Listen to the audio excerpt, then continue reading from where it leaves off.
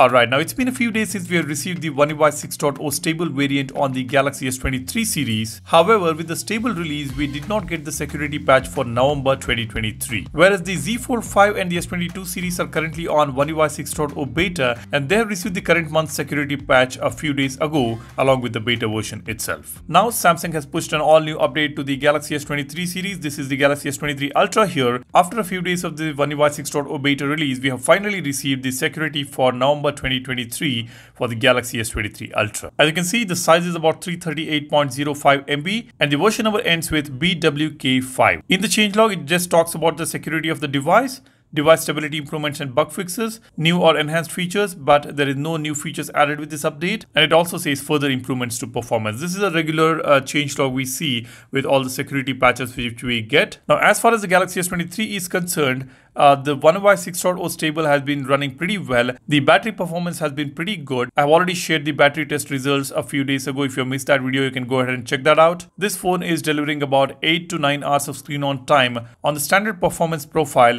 with QHD display. That's a pretty good battery life we are getting on this device. We did not see any change in battery performance after the update of One UI 6.0. It's pretty much the same, I would say.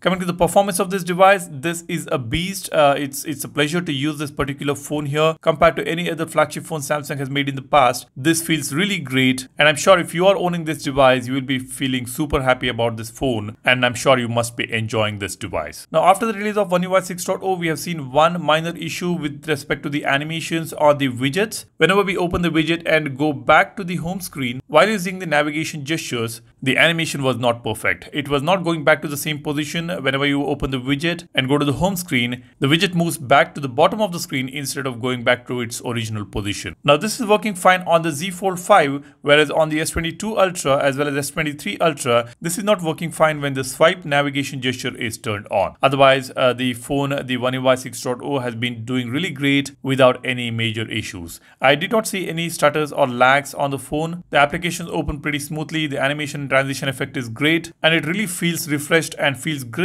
using this One UI 6.0, especially on the S23 Ultra. That's all I want to share with you guys. You let me know whether you have received this update or not. Drop a comment, and I hope you have already subscribed to the channel. If you haven't done it already, go ahead, hit the subscribe button and become a part of Apex community to know your phone better. And if you're interested in this particular wallpaper, I have left a link for that to download in the description. You can go ahead, click the link and download the wallpaper. Every new video I post, I will be posting a brand new wallpaper, so you can go ahead and download them. You can check out all my other videos to get some cool wallpapers, so go ahead and check them out.